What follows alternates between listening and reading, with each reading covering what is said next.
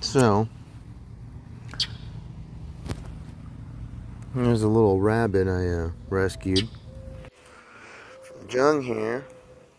And this Jung lady. Jung monster. Usually I don't. I mean, this is her part of her diet. Unless I'm around and I can save him. But I've barely saved it because it's paralyzed. Because Jung had it in her mouth for like a good 20 seconds while I was chasing her. Which again, I don't usually do. Because I don't have to. Because she kind of does her thing pretty quick. It's just that he doesn't know how to do it. He's not the huntress she is. And he's the first one that caught it. Which is why I heard this screaming. So I went out. But as I was struggling to get it from him, Jung took over. It's her job. It's like when he fails, she finishes the job. And she interfered with my rescue mission and just about finished the job. As usual, she has him by the back of the neck. Normally, if I get him in time, they just run off. This little guy couldn't run off.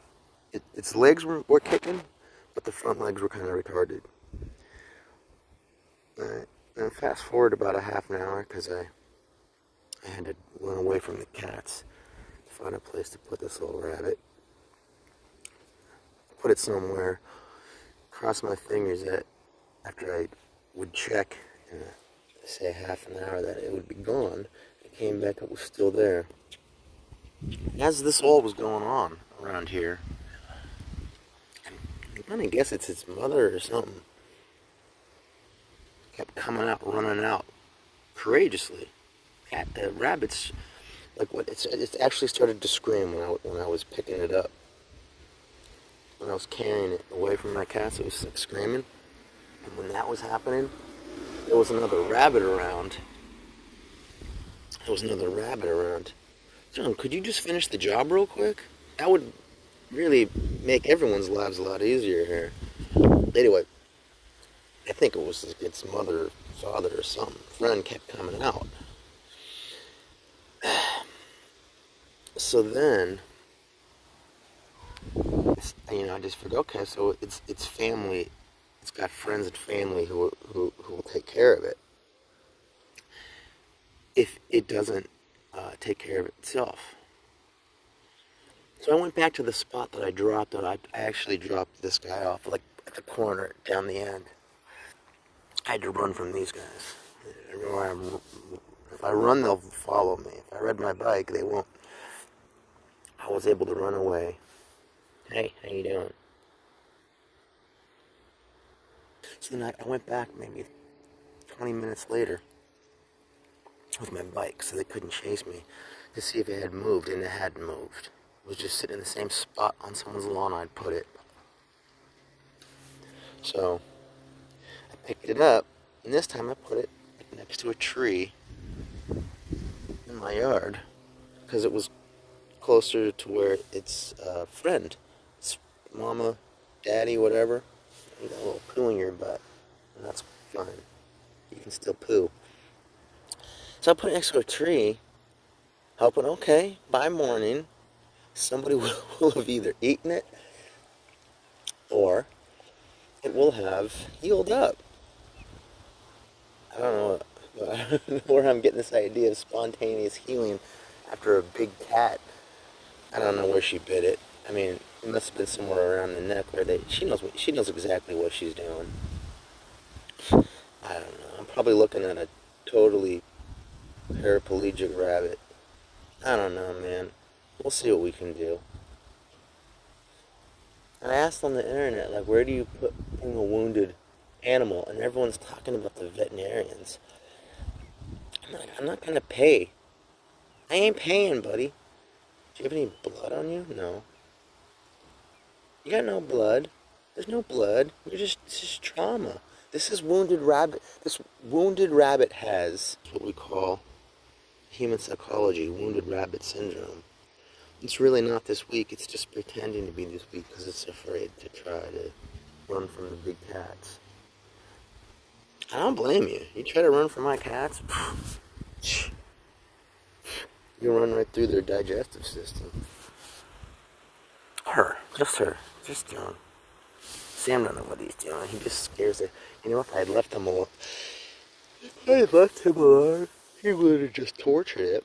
Not hurt it, just scared it. You know, tormented it. And then, hey look, wounded rabbit, you're still breathing. You're still alive. You don't want to die. We're gonna fight this, just like what's her name in Kill Bill? Uma? What's her name? Uma Thurman? She was the same exact way. And she found a way to get movement in her little feet. Anyway, so we'll hang out until you figure it out. So yeah, so I put him next to a tree 8 hours ago. I went to sleep. I put a little post on the internet and asked the neighbors where to bring your hurt rabbit. We gonna make it? Am I gonna have to give you little loves every day? Jung, I have no, I'm not mad at Jung at all. Jung was just doing what she was doing. Jung, don't even. Jung. Don't you, Jung. Jung.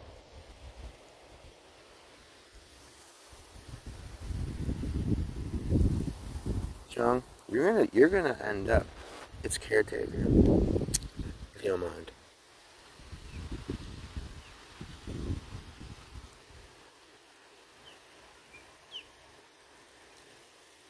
I hope there's no flashbacks here. I hope we can change this from food to pet. What do you say? What do you say, Jung? What do you say?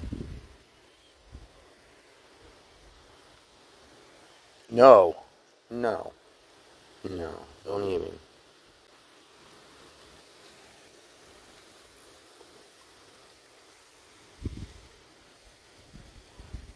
Be nice, Jung. I was like, let me get that. Let me get that little hamburger.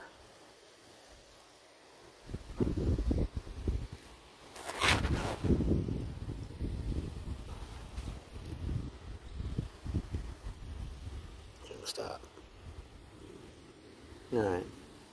Well, let's be taking care of you. Give you some water. What do they eat? Carrots? Is this little guy gonna, if I can eat carrots? I don't think so. See, he knows what to eat. I can just put it outside.